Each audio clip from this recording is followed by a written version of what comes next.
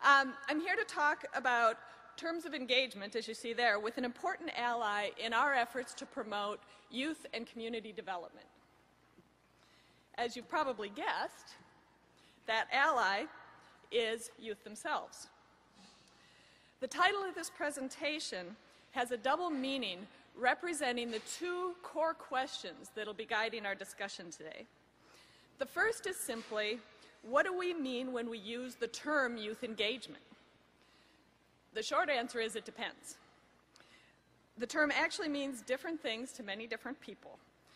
So we need to more specifically define the term youth engagement if we're going to work together to catalyze and to support the kinds of youth engagement that we in this room and we around the state of Minnesota want to promote. The second question is about the terms under which youth and adults are and should be engaging.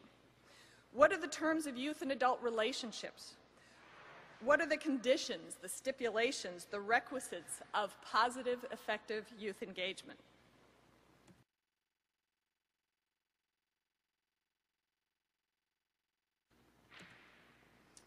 I've spent the past 14 months exploring these questions through a review of the literature, through 7 half-day regional forums throughout the state, where we asked practitioners how they define youth engagement, what they see as the goals of their youth engagement efforts, what they've learned it takes to do this work well, and how the university might help. I've done direct observation of promising programs and practices. I've done focus groups with young people who are involved in those programs, and you'll be hearing from a lot of them during the presentation today. I've done interviews with effective youth engagement practitioners, whom several of us around the center have come to think of as our youth engagement wizards. Although secretly, as a Star Wars fan, I've been thinking of them as the youth engagement Yodas. And so some of them are here today. You'll see them on the screen today. But Eric Billiet, do you want to stand up? And Ed Irwin, they're in the crowd today. Becky Saito. Becky, stand up. Well, you'll see Becky today, too. And Sharon Johnson, who couldn't be here today, but you'll see her on the screen. So after a round of individual interviews with these people, we got this group together for a videotape discussion about issues they faced related to youth engagement. And you'll see clips from that discussion during the presentation today. I want you to know that the video clips that you'll see today were shot by young people at Kwanzaa Church's video unit, which is called the Elite Leadership Production. And I'm happy that you'll see some of their work.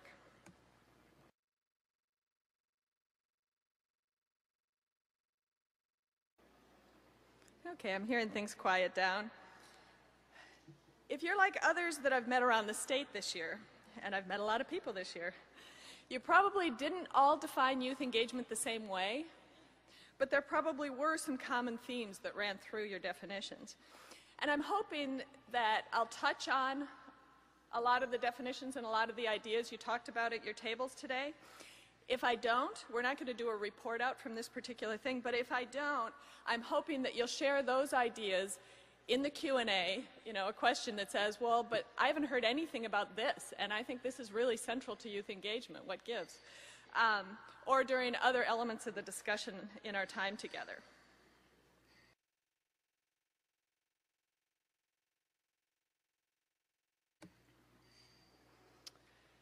Youth engagement is very broadly defined in the literature as young people being actively involved in cognitive and social endeavors that promote growth.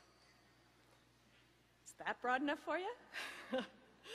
Now, when you think of it in these broad terms, it's very clear that youth engagement is a core vehicle through which young people develop all they need to thrive as human beings, as workers, and as citizens.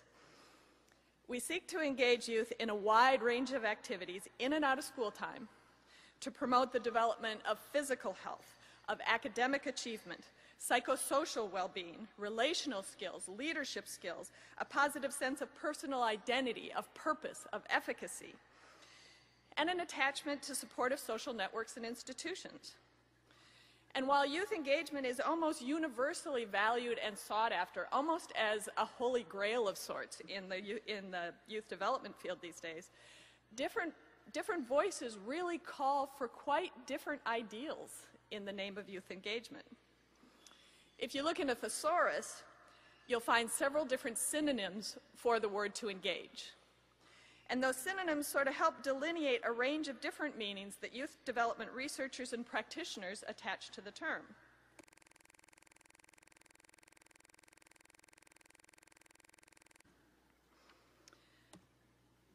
To engage can simply mean to participate.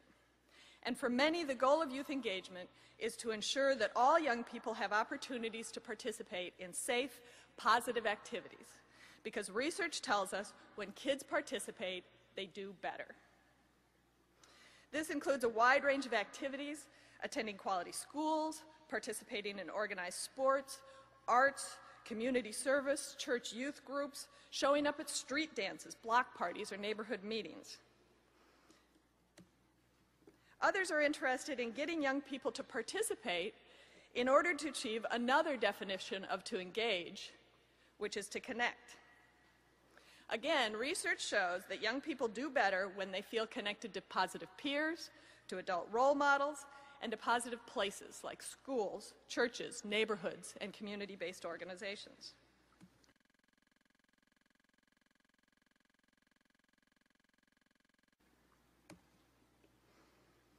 To be engaged is also to be engrossed in some pursuit. To engage someone is to attract and to hold their attention. In this case, engagement is actually a cognitive and emotional state where a person is involved and interested and enthusiastic about what they're doing. Jean Nakamura calls it vital engagement. Peter Benson and Peter Scales call it spark. And Csikszentmihalyi, who has basically built a career on promoting this kind of engagement, calls it flow. They characterize it as intense concentration, a loss of self-consciousness. As you can see, time flies. And experiencing an activity as intrinsically rewarding. Again, this kind of engagement can be achieved through a wide range of activities, with young people becoming engrossed in and passionate about things like literature, art, music, poetry, sports, math, science, debate, film production, auto mechanics, religious faith, or social and political issues.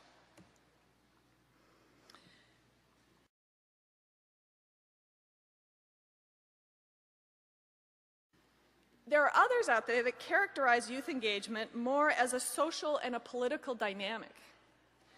They focus on ways in which youth, adults, institutions, and communities engage with each other.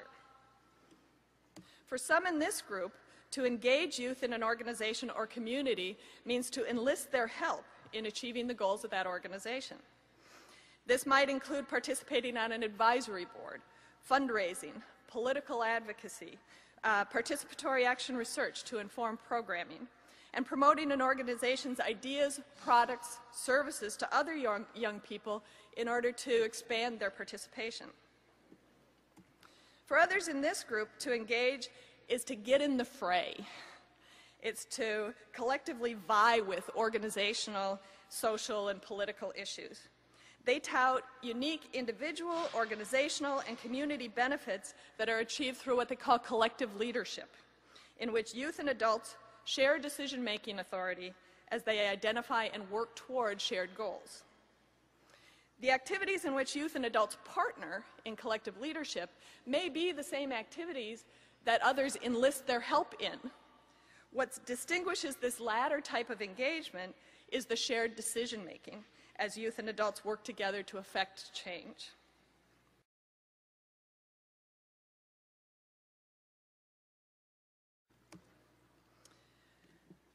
Research supports all these types of youth engagement as important vehicles for positive youth and community development. In fact, a thriving community for youth needs all these opportunities available for all young people. What Dale depicts as a menu of opportunities from which young people can choose a healthy, hearty diet of developmental experiences and opportunities to exercise their developmental muscles.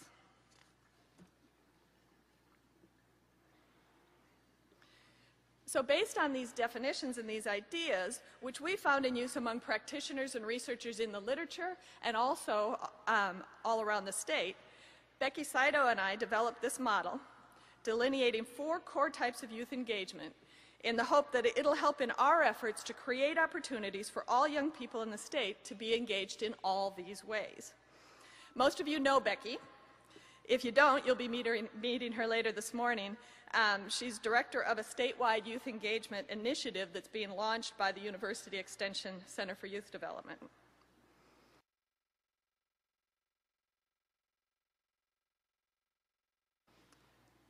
The 4 types of youth engagement that you see up here: participation, passion, voice, and collective leadership are not meant to represent a continuum. We're not saying that one leads to another, with everybody ultimately trying to get to collective leadership. Again, a community needs opportunities for all these kinds of youth engagement in order to meet the needs of different young people at different points in their lives. Sometimes, as kids participate, they find a passion. And as they have that passion, it gives them new ideas that they want to voice. And all of that motivates them to want to be part of a decision-making team. Sometimes it works that way. But we've seen every bit as many examples where it didn't work that way at all. For example, when kids find that they have a voice, that often enhances their passion and their commitment. And we've seen lots of examples where people came together in a collective leadership model to create lots of opportunities for kids to participate. So the arrows go all different directions through these rings. And while each of the rings has unique characteristics that make them different from the others, successful youth engagement of all these types has at its core authentic, trusting relationships among both youth and adults. This means that youth and adults listen to each other. They recognize and value each other's strengths. They treat each other with kindness, with empathy and respect. It means that youth and adults encourage and support each other.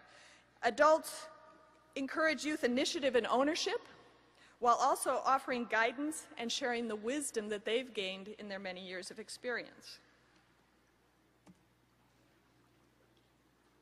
And that is, it goes back to the basic concept of embracing each other's humanity.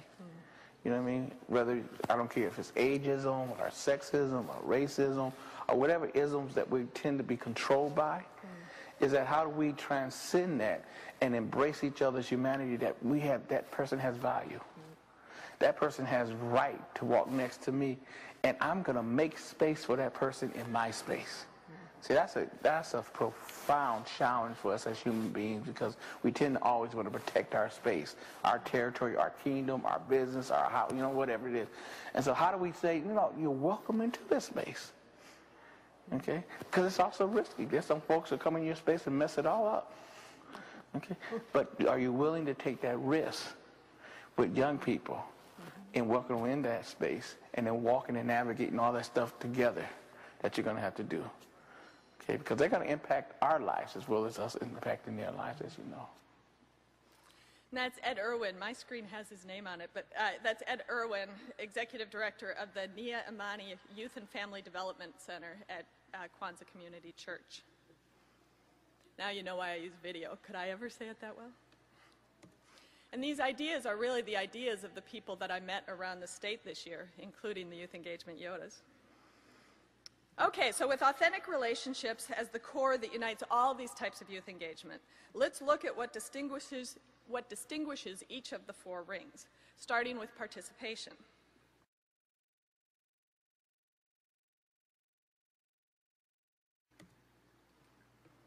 Young people participate in a range of formal, informal, and non-formal activities that offer opportunities to connect with positive people and places, as well as challenges and supports that promote growth and development.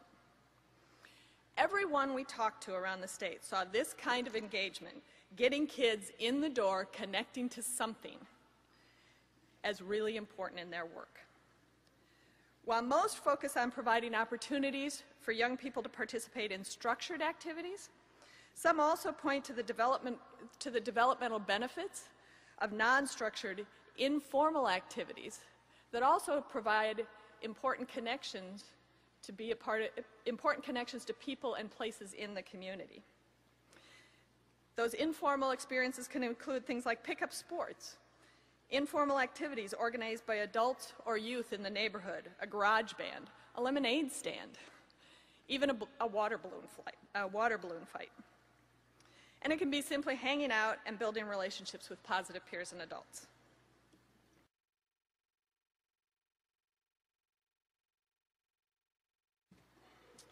Research has shown that benefits of participation and connection include positive psychological and social development, academic achievement, physical health, mastery of a whole range of skills and the sense of efficacy and agency that goes with that, reduction in risk-taking behavior, and positive identity development. And it can provide a gateway to some of the other kinds of youth engagement in this model.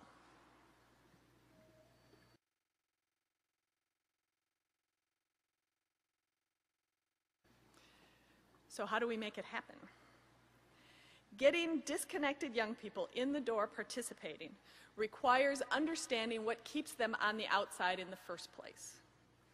The most commonly reported barriers are that there just aren't the kinds of activities that interest young people, or they don't know about the activities that do exist. For some, programs happen at times, places, or have associated costs that make them not accessible. Some programs are perceived as disorganized, chaotic, or unproductive. Young people have competing priorities. A lot of them have to work and care for siblings at home. Some young people prefer just unstructured time, just hanging out with their friends. And young people sometimes feel unwelcome or uncomfortable with staff or other people who are there, staff or other participants in a program. Overcoming these barriers requires talking to, listening to, and working with disconnected youth to create programs that they can and that they want to participate in. But while recognizing the barriers, we also need to understand what draws kids in, what motivates them to join. Young people commonly join activities to spend time with their friends, we know that, to meet new friends, to develop skills, to build a resume for college admission, or just to do something other than hanging out by themselves at home. They keep coming back when these goals are fulfilled and when they have fun, when they have fun and when they feel like they're growing and accomplishing something that's important to them. We also need to understand what motivates parents, because they're often the ones who encourage or frankly make kids come. They often provide transportation or the cash that allows kids to participate, especially with younger children. That changes as kids get older. But most parents are really looking for some basic things. They're looking for activities that keep their children occupied and out of trouble while building academic skills and positive peer relationships in safe environments that are supervised by qualified adults. Okay? Again, activities that keep their kids occupied and out of trouble while building academic skills and relationships with positive peers in safe environments supervised by qualified adults. Once we create opportunities that young people want to participate in and that parents want their kids to participate in, we need to effectively market those opportunities to young people and parents so they know they exist.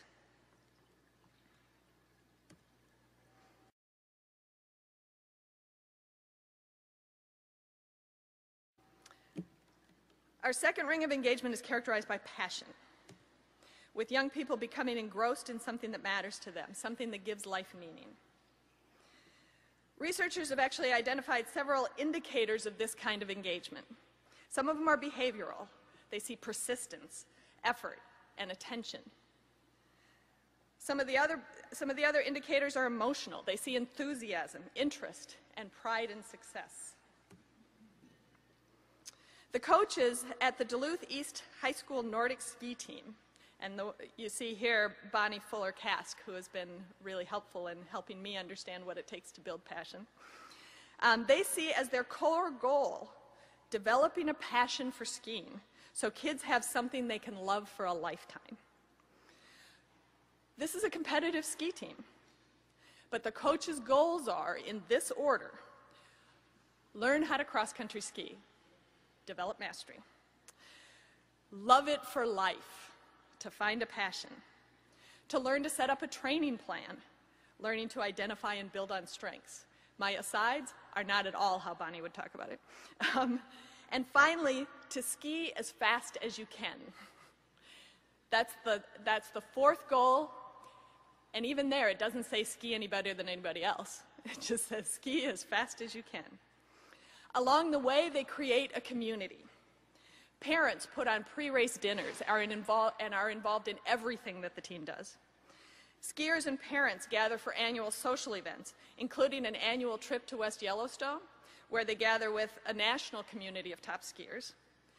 On Mentor Mondays, high school juniors and seniors pair up with freshmen and sophomores, and they practice together. Team members in the high school team support elementary school skiers when they help out at the annual snowflake ski. So what happens as a result? Well, it boosts participation, that's for sure. This high school cross-country ski team has 75 to 100 participants each year. That's 10% of the student body for a sport that gets no glory. You don't see a lot of pep rallies for the cross-country ski team. There's no cheerleaders at the cross-country ski meets, okay? They have 75 to 100 participants each year, compared with 10 to 14 at the other Duluth high schools. They win. They've won 9 state championships in the last 12 years. Many are still skiing 10 years later, and a lot of those alumni come back to help out with the team. Kids say they build long-term friendships, and what I heard from several participants is that they really do become integrated into this multi-generational community that shares their passion for skiing, but that also shares their values and reinforces their values. And of course, they get the satisfaction of doing something difficult, seeing themselves improve, and winning. And that's from the mouths of the kids, but they can say it better than I can. I think. If a kid just wants to come and play ping pong all day, then she's fine with it. Then, she's not going to make them do anything. She just wants them to. She's trying to instill maybe a love in skiing. And she's told the team that her main goal of the ski season is to get people to enjoy skiing and get people to keep, make it a life sport. I was taken under the wings of Joe Tofty and Will Mitchell, who were the seniors when I was a sophomore, and they taught me to appreciate wit and intelligence, and hard work, and they didn't care about image. They didn't have an image, nor did they want to, and so I really think it altered my character, or just allowed me to be who I was. Also, East kind of has this prestige when it comes to skiing, and we're good, and it's it's fun to do well, and you know that the coaches are going to do their best to help you to do well, and it's fun to do well. So that keeps me coming back. Yeah. Some of the background giggles were when the guy says, "We're good," and somebody else says, "and humble."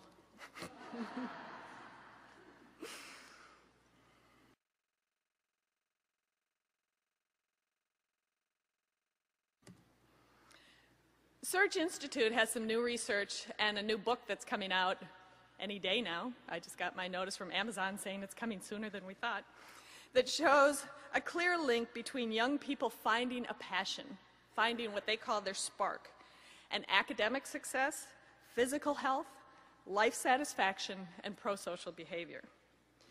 In addition, people who are more psychologically engaged in activity tend to learn more. And when kids pursue an activity over a long period of time, they often, like the Duluth skiers, become part of a community of people who do that activity, offering the kind of connection that we talked about is so important. The bottom line is that passion makes you want to do more of something. It motivates people to continue to learn and practice. The fact that adults tend to be drawn to kids who are passionate means that young people will have an easier time finding opportunities to do just that. And young people who get a taste of all these social and emotional benefits of passion sometimes look for other opportunities to get more of the same. And that leads to this ever-expanding commitment to growth and meaningful connection in all aspects of their lives.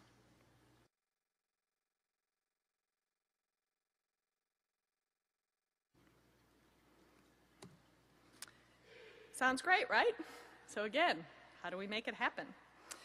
Well, it's really interesting to me that program features that the literature and people around the state identified as critical to creating this type of youth engagement overlap greatly with the core tenets of basic positive youth development. Physical and emotional safety, a sense of belonging and camaraderie, opportunities to socialize with peers, authentic relationships with caring adults, cultural relevance, a personal connection to an idea or cause, choices so they can find something that fits them, identifying and building on young people's strengths, the right balance of freedom to do as they please and the structure that helps them get something done and makes them feel safe. Opportunities to experience autonomy, mastery, leadership, and a chance to make a meaningful contribution in the real world. Csikszentmihalyi says passion or flow is more likely when experience offers clear goals, immediate feedback, and challenges for which success is in our grasp, but we really have to stretch our capacities to make it work.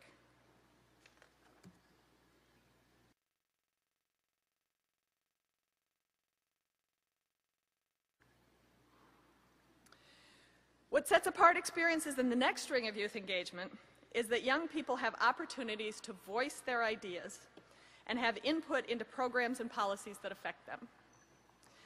While youth don't have decision-making authority in this type of youth engagement, they do have the power to influence programs and policies by sharing their perspectives, by sharing their ideas and their knowledge, and by making a persuasive case to adults who have the ultimate decision-making authority. This includes bringing youth onto the adult boards of an organization, or specifically creating a youth advisory board. Events like the Governor's Youth Summit last summer, that was basically designed specifically to get youth input on programs and policies that affect them. Sometimes youth are involved in research and evaluation, sharing their own ideas while also gathering the opinions and ideas of other young people to inform programs and practices.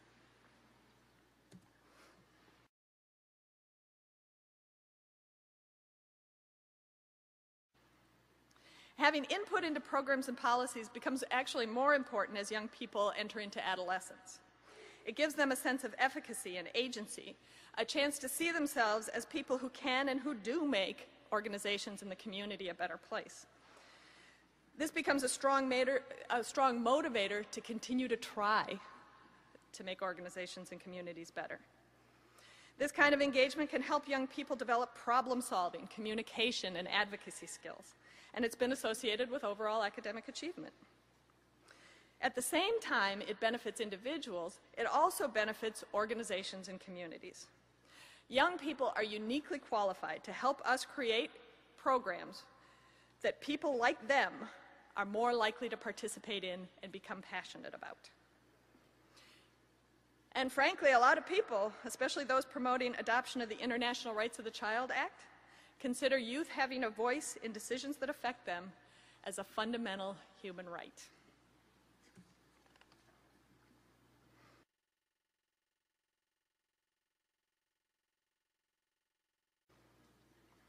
For young people to stay engaged in this way, opportunities to voice their ideas and provide input have to be authentic. That means adults have to truly listen to and value the wisdom that young people bring and integrate that into their own thinking and use it to actually guide their decisions. Coming back to show young people how their input has actually affected decision making can help them see that their ideas really were taken seriously. It's particularly important that programs not engage just a few token youth on a board, for example, and assume that they speak for all young people. Rather, we need to engage enough diverse youth to meaningfully represent the perspectives and needs of all the youth that we serve. To do all of this successfully, youth and adults need to develop some unique perspectives and skills. That includes active listening, truly appreciating the strengths that each participant brings to the table, being able to facilitate effective conversations so everybody gets heard, and an ability to apply new learning to improve programs and practices.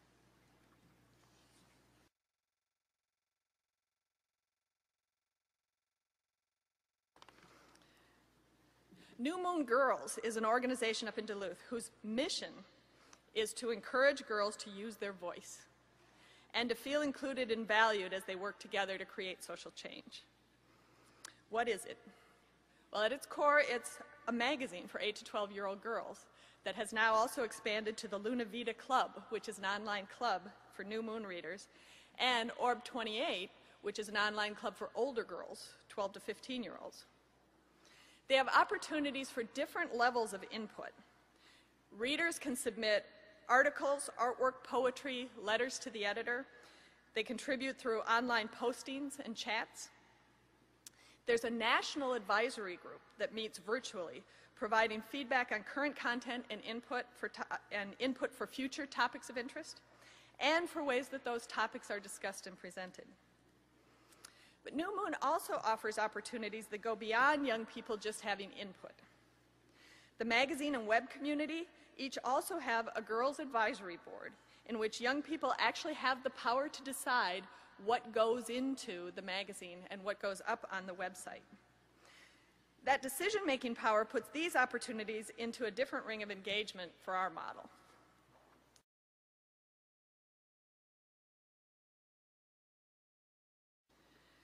When youth and adults share decision-making authority as they work together to achieve shared goals, it fits within what we're calling collective leadership, which is a term borrowed from the Innovation Center for Youth and Community Development in their work with the Kellogg Foundation.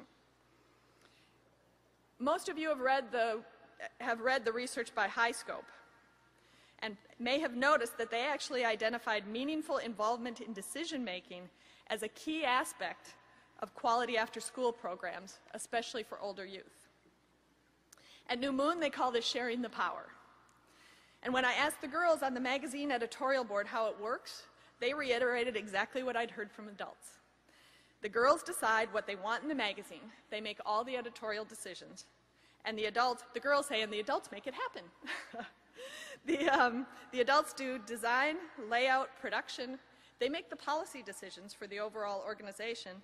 And the adults see as central to their jobs providing structure and processes that help the girls use their decision-making power effectively. Adults also share what they've learned from past experiences in their discussions with the girls. For example, when girls wanted to publish a very controversial article, the adults shared what had happened in the past when they'd done that. They talked about nasty letters to the editor. They talked about canceled subscriptions.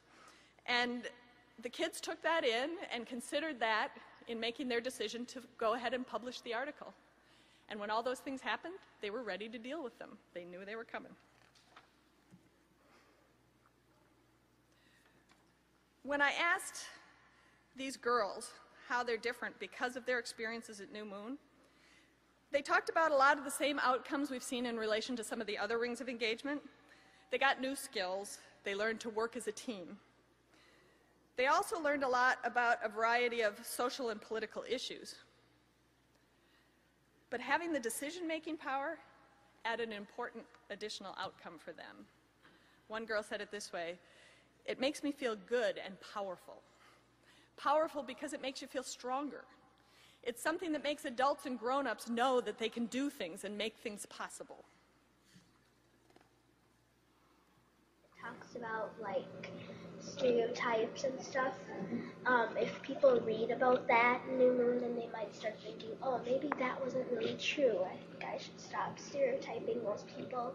And so those kind of things may seem kind of small, but they actually kind of make a big difference. Like our letters to Congress this year, it was about girls writing their opinions to Congress, and now Congress, I think, is paying more attention. That last piece, it's in the Echo, is they did a letter to Congress issue of the magazine, and she felt like Congress was really starting to pay more attention. So you can see that in addition to those individual goals, that sense of efficacy and personal power, these girls also feel like they're achieving some important societal goals. They're changing the world around them.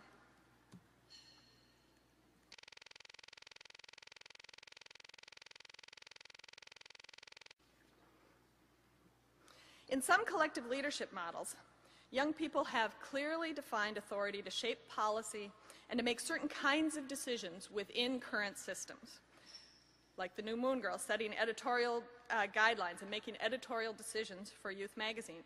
In other cases, young people have the power to decide who gets certain grants for youth programming. They have the ultimate decision-making authority within a foundation to spend a certain segment of that foundation's funds on youth programs that they think make a difference. Some researchers and practitioners distinguish between this kind of shared decision-making within systems and youth and adults sharing the power to change systems and create new programs. The Nobles County Integration Collaborative uses what they call youth-led programming. The program is actually a process through which youth and adults come together to create and implement after-school programs. When we say youth-led, we want the youth to feel that their talents are valued, that their voice is heard, that we are all working together, that it's not a hierarchy of I'm in charge and I tell this person what to do and she's going to tell you all what to do and that's what's going to happen in this program. Right. That we sit around and collaborate together and talk about what direction do we want to go. I'm very fortunate to have an advisory council who is open to that idea that youth can be the leaders, they have ideas, they can make it work. Sometimes it might take a little bit longer. It doesn't fit in the time frame that we necessarily want things to work in, but the end result is so much better. The quality is better, and the enthusiasm and the passion is there if we allow that process to take place. That's Sharon Johnson, the executive director of the Nobles County Integration Collaborative, and one of our Yodas. Current programs for this collaboration include, these are the programs that the young people came up with. One is called Dynamic 507, which is a service learning group. Odyssey does a lot of career and college tours. They have a hip-hop dance group and a theater group that perform all over Nobles County, which is out by Worthington. All these groups came together last year they got a grant from Project Ignition, and the groups all came together to put together an assembly program that they went out to schools in the area presenting their ideas about distractions while driving, the kinds of distractions that cause a lot of accidents and kill a lot of teenagers. And so they used their talents and their ideas and brought those out to other young people to have an impact on an issue that mattered to them. Now, the way young people see it in Nobles County, they generate the ideas, and adults help them develop those ideas and make them happen. Adults act as liaisons with other adults, sharing their connections in the community. That's an important thing that they bring. And adults ultimately have veto power, but they've never had to use it. For example, when the hip-hop group came up with a name for their own group that the adults thought was going to be offensive to some people in the community, They talked about that. They talked about possible consequences, and the young people decided to use a different name because they decided it was in their best interest to use a different name. Again, young people participating in this collaborative talk about a lot of the same outcomes we've heard about in the other rings of engagement. They had fun. They made friends. It keeps them out of trouble. They're learning how to work in teams of diverse people. And the program has actually been able to document that young people's grades improve when they participate. In addition, these kids talk about gaining some foundational leadership skills. One girl said, "This place shows you how to lead the group, not like bossy, but how to start to get the ball rolling. If you notice the group is not interacting, kind of start with an icebreaker or something. Just ask who has an idea and just hope that someone has an idea that someone else will put onto that and then go on and on." That's a 14-year-old's version of participatory leadership. And they find themselves being motivated to continue their community involvement. It's like, you know, being involved here and having a say in whatever goes on, it leads like to your adult life, like whether you're involved in being like who's going to be president and voting and following that or not, kind of thing. Because like, you know, it kind of helps you understand like what you say does count, or you know, what you do can influence someone else's decision.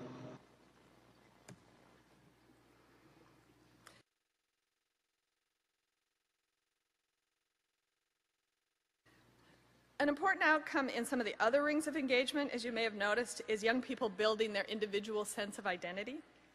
Proponents of collective leadership talk about building a sense of civic identity, a sense of who one is in relation to or as a member of a group, a community, a global society.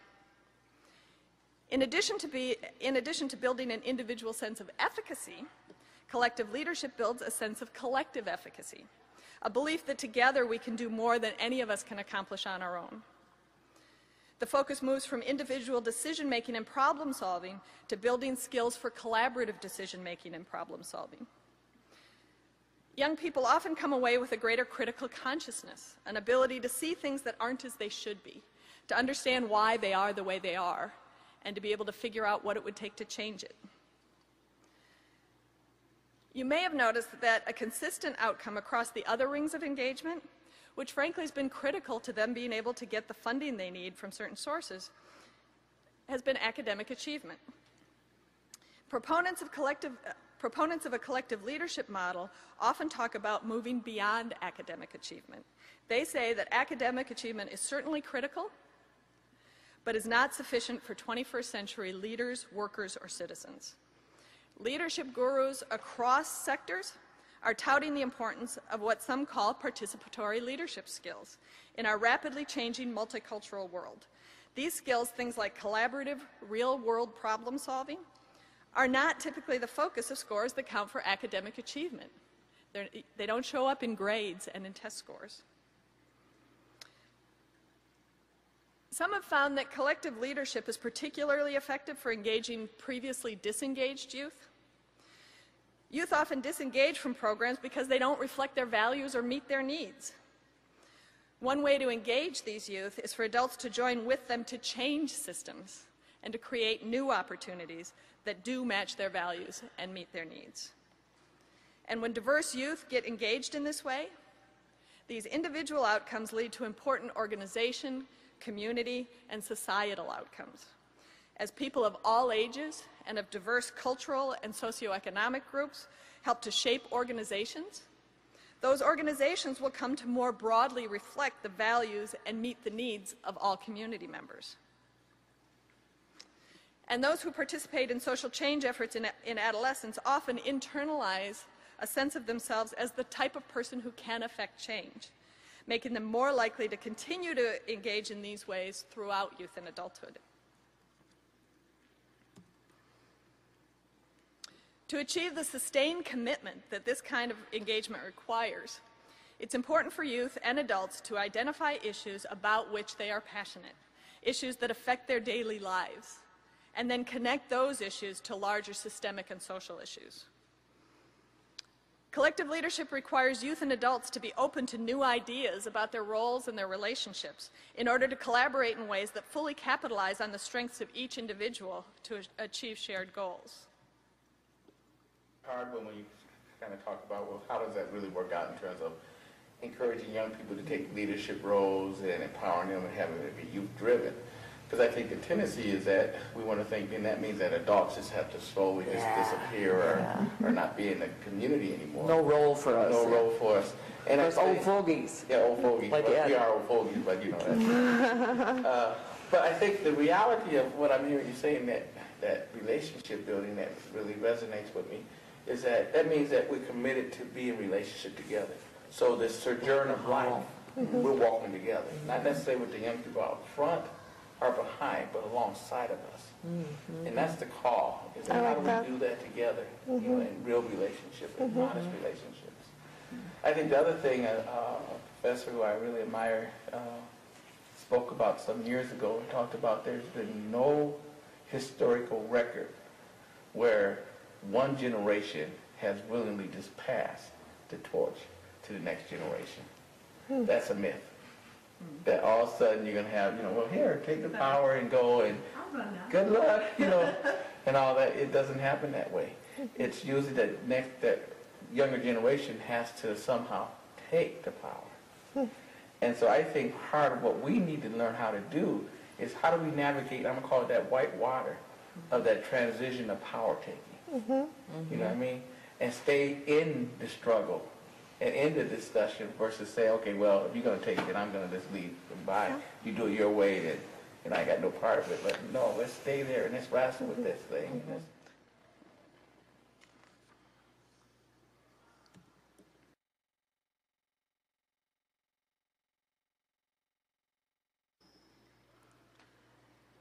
Because youth and adults don't commonly share decision-making authority in our society, we adults do have a tendency to take over.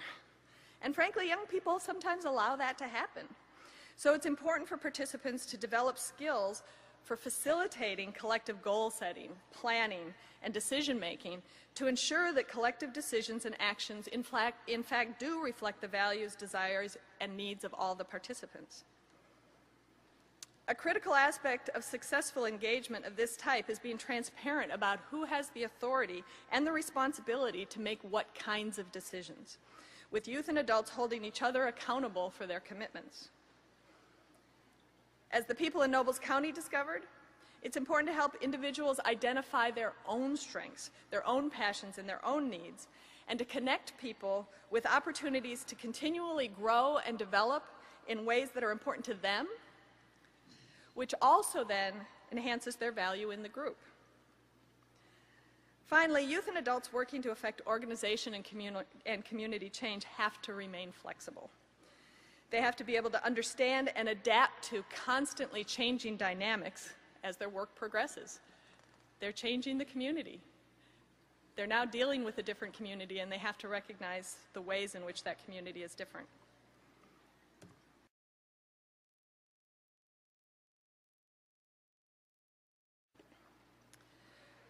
Both the literature and youth engagement experts around the state make it clear that a healthy community in which all young people can thrive must have all these kinds of opportunities in order to meet young people where they are and help them grow and expand their capacities, their interests, and their connections in the community. As such, opportunities for all these kinds of youth engagement are actually elements of a single thriving organism, in which growth in one element contributes to the healthy development of the others. Some provide all of these opportunities for young people within a single program.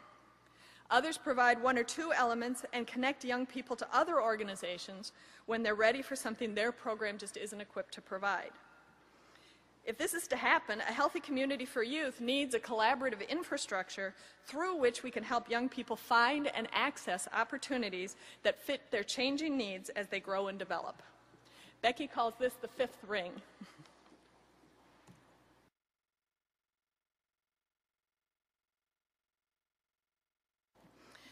The Garage, which is located in Burnsville, is a program that strives to offer all these different kinds of opportunities. It started out with youth and adults coming together in a collective leadership model, which led to them creating more opportunities for lots of kids to participate. When asked what the garage is, young people offer a variety of answers. Some will say it's a community center. Others said it's an all-ages music venue, showcasing local young musicians. For others, it's a fun place to do something other than sit at home and play video games. For some, it's a place to hang out, to be with friends, and to make new friends. There were several who described it as an accepting community, a judge-free zone. And there were several who said it's a democracy, where you have a voice and people of all ages take you seriously. The executive director, Eric, who you'll see in a minute, describes it much like Sharon describes her initiative in Nobles County. He says it's a process. It's a way of youth and adults working together to create meaningful youth programs. What we want to do is give people opportunity, or to create a structure with opportunities to engage at different levels. Whether it be to just come and sit and enjoy it as a sanctuary, as we heard, a place where you can be around other people who are different and not feel judged, to be able to express yourself in a community and be accepted for who you are. I think that's very important. But maybe you want to be in a dance class, and you just want to be in a dance class, and you want myself and the staff to develop and find people who can teach a dance class. Or maybe you want to teach that dance class, and we're going to try to give you the resources and help you be able to do that. And sometimes that works, and sometimes it doesn't. You know, but we're always trying. The Garage has systems in place to ensure that young people have opportunities to engage in these variety of ways. Participants in after-school programs, musicians that play there, volunteers and staff of all ages participate in a lot of pizza parties, where all the participants have input into not just what the Garage is going to do next week or next month, but actually have input into what the Garage should be. There are then smaller teams of youth, adults, participants, volunteers, and staff. So youth and adults play all of those different roles. And this smaller group will take those ideas, develop them, and come back to the bigger group for feedback. Then there's an even smaller advisory group, again made up of people of all ages, that act as liaisons with public officials, the mayor, the city council, the police department, all of which have a say in what goes on in the Garage. And so, for example, the city wanted the Garage to participate in a fitness program that they were doing citywide. Young people at the Garage just sort of said, that's lame. But as they continued in the discussion, somewhere in the discussion it came out that the police department has a weight room. And there were a bunch of these young people who said, we got a lot of people who would love to do a weightlifting class. And so that's what evolved from that conversation, is what started out as a fitness program that was not going to, there was not going to be a lot of participation in the fitness program as it was presented at the Garage. But it turned into a weightlifting class with young people lifting weights with police officers in the police department gym. Hoping I have that right. So like I say, the infrastructure is there for people to have lots of different kinds of input.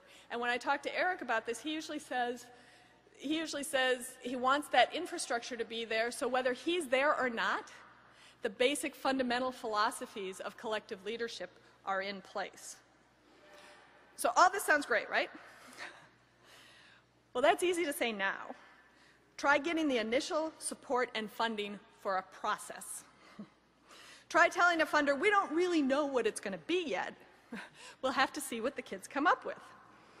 It's a whole new way of thinking about youth programming, and yet many are finding funders and policy people who see the upside potential. Oops.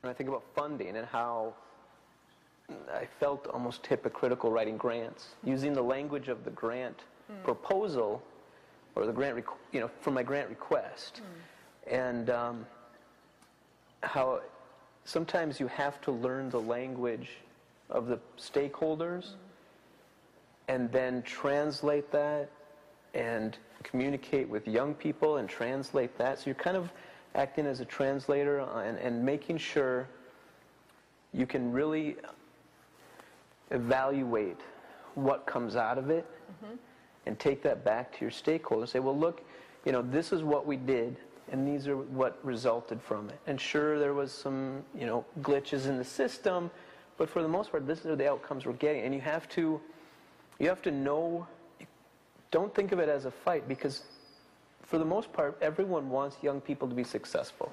Nobody goes out saying, you know, I really hope kids go to jail today, or whatever it is. You know, we could use some more teen pregnancies. So everyone has the right, I think, has their heart in the right place when it comes to young people. And so it's how do you reach them at that point, even if they come from very different philosophical or political ideology. You know, a lot of people want the same thing. They might have different ideas on how to make the community safer. Right.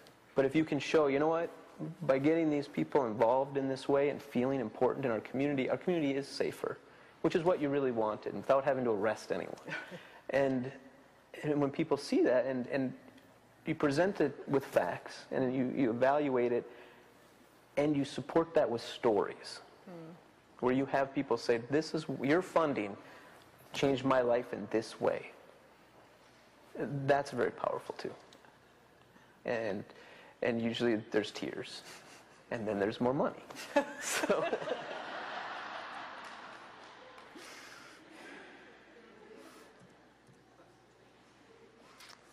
Okay. And so as difficult as it is to explain, there really are some different kinds of outcomes that result from this approach. Participants feel ownership, and that impacts participation, commitment, and other individual outcomes. One young person from the garage said, before I came here, if I wanted to fight someone, I wouldn't care. Now I don't fight that much. I don't fight at all, really. I asked, how come? He said, if I get in a fight out there, it looks bad for the garage, and I get in trouble, the staff gets in trouble, you have something to lose. You don't want to mess up, because it hurts you even more to know that you've hurt somebody here that you care about, or the place that you care about.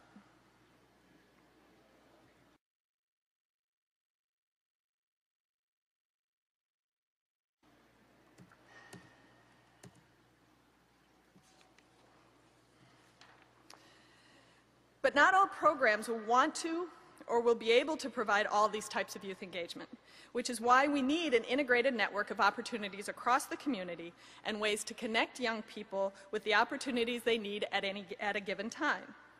For this to happen, youth engagement first has to be a priority within a broad base of stakeholders within organizations. These stakeholders need to be committed to creating and to finding youth engagement opportunities, processes and tools to support that, training and coaching for youth and adult leaders, participatory action research to support ongoing improvement, and summative evaluation to document outcomes. They need ongoing recruitment mechanisms because young people are constantly growing up. That means they're also constantly growing out of some of these youth engagement roles, which means we need to constantly get new young people in the door. We also need strong relationships and communication among organizations. So they know what's out there, they can learn from each other, they can access existing tools, training, research, and recruitment mechanisms, while also working together to create things they need that don't already exist. A clearly defined vision for youth engagement, along with data and, as Eric says, stories that show specific benefits to youth, parents, organizations, and the community at large, can help get new organizations interested in joining the network and building a broad base of support across the community, including policymakers and parents. This integrated network will expand the breadth and depth of opportunities and supports available to young people. But even as we talk about all this infrastructure, it's important to realize that fundamentally, youth engagement is about changing how youth and adults interact with each other.